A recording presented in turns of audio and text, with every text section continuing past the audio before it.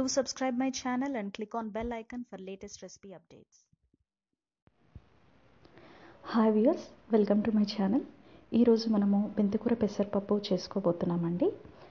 ఈ మెంతి కూర యొక్క హెల్త్ బెనిఫిట్స్ చూద్దాము. ముందుగా మెంతి కూర డయాబెటిస్ కంట్రోల్ చేయడానికి చాలా హెల్ప్ అవుతుందండి. సో డయాబెటిస్ ఉన్న వాళ్ళు దీన్ని తప్పకుండా తీసుకోవాల్సిన ఒక ఆకు. అలాగే కాన్స్టిపేషన్ అండ్ అసిడిటీ ట్రబుల్ని కూడా మెంతాకు తగ్గిస్తుంది.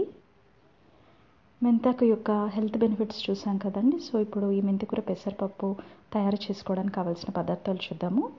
ముందుగా మెంతాకు 5 నుంచి 6 కట్టలు మీడియం సైజ్వి. నేను వాటిని బాగా శుభ్రం చేసుకుని కడిగి చిన్నగా తరుక్కొని పెట్టుకున్నాను. నేను ఆకు కొంచెం ఎక్కువగా వేస్తున్నాను, మీరు కావాలంటే తక్కువ కూడా వేసుకోవచ్చు, మీ ఇష్టం. నెక్స్ట్ పెసరపప్పు 1 కప్పు, నూనె 3 టేబుల్ స్పూన్లు, వెల్లుల్లి రెబ్బలు 4 చిన్న పీసెస్గా కట్ చేసుకున్నాను, పచ్చిమిర్చి 2, ఆనియన్ 1, కరివేపాకు 1 రెమ్మ, ఆవాలు జీలకర్ర 1/2 స్పూన్ చొప్పున, ఉప్పు రుచికి సరిపడా, పసుపు 1/2 స్పూను, కారం 1/4 స్పూను, ధనియాల పొడి 1 స్పూను, కొత్తిమీర కొద్దిగా. ఈ మెంతి ఆకు పెసరపప్పు తయారు చేసుకోవడానికి కావాల్సిన పదార్థాలు చూసాం కదండి. ఇప్పుడు ఎలా తయారు చేసుకోవాలో చూద్దాము. నేను ఈ మెంతి ఆకు పెసరపప్పుని ప్రెషర్ కుక్కర్లో చేస్తున్నానండి. సో ముందుగా స్టవ్ మీద ఒక ప్రెషర్ ప్యాన్ పెట్టాను, అది వేడెక్కింది. ఇప్పుడు ఇందులో ఆయిల్ వేస్తున్నాను.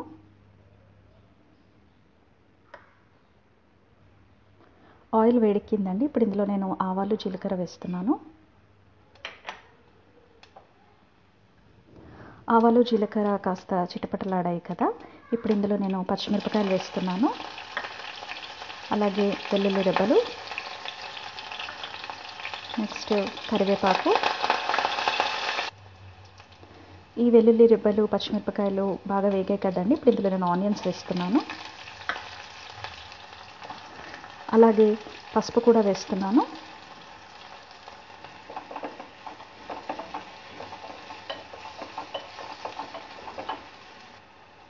ఆనియన్స్ బాగా వేగాయండి. ఇప్పుడు ఇందులో నేను మెంతాకు వేస్తున్నాను.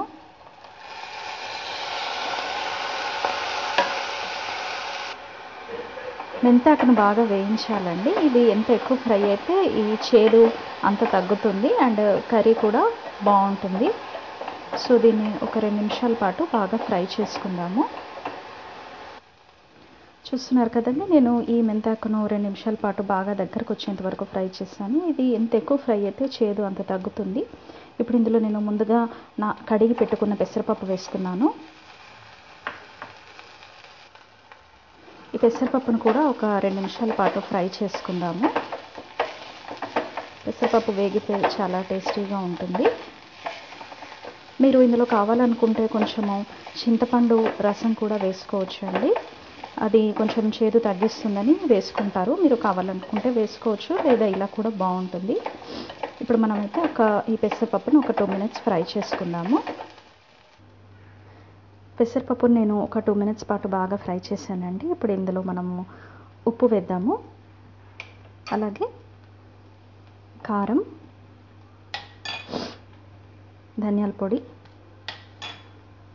కొత్తిమీర ఇవన్నీ వేసి ఒకసారి బాగా కలుపుదాము. స్పైసెస్ వేసి బాగా కలిపాను కదండి. ఇప్పుడు ఇందులో మనం వాటర్ వేసుకుందాము. పెసరపప్పు వేసిన కప్పు ఉంది కదండి, ఆ పెసరపప్పు కప్పుతో నేను 2 కప్స్ వాటర్ వేసి బాగా కలిపాను.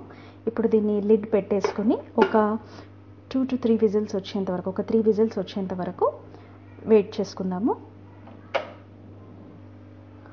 ఒక 3 విజిల్స్ వచ్చేంత వరకు దీన్ని ప్రెషర్ కుక్ చేసుకుందామండి. మెంతాకు పెసరపప్పు రెడీ అయిందండి. నేను ప్రెషర్ కుక్కర్ ఆఫ్ చేసి పప్పుని ఒక సర్వింగ్ బౌల్లోకి డిష్ అవుట్ చేసుకున్నాను. ఈ మెంతాకు అండ్ ఈ లీవ్స్ అండ్ దాల్ ఒక హెల్దీ కాంబినేషన్ అండి. ఇది తప్పకుండా ట్రై చేయండి. ఈ రెసిపీ మీకు నచ్చినట్టయితే వీడియో కిందే ఉన్న లైక్ బటన్ని ప్రెస్ చేయండి. అలాగే నా ఛానల్ని సబ్స్క్రైబ్ చేసుకోవాలనుకుంటే ఈ స్క్రీన్ మీద చూపిస్తున్న విధంగా సబ్స్క్రైబ్ చేసుకుని బెల్ ఐకాన్ని లేటెస్ట్ రెసిపీ అప్డేట్స్ కోసము తప్పకుండా క్లిక్ చేయండి. అలాగే మీ వాల్యుబుల్ కమెంట్స్ని వీడియో కిందే ఉన్న కమెంట్ సెక్షన్లో తప్పకుండా పోస్ట్ చేయండి. నేను వెయిట్ చేస్తూ ఉంటాను.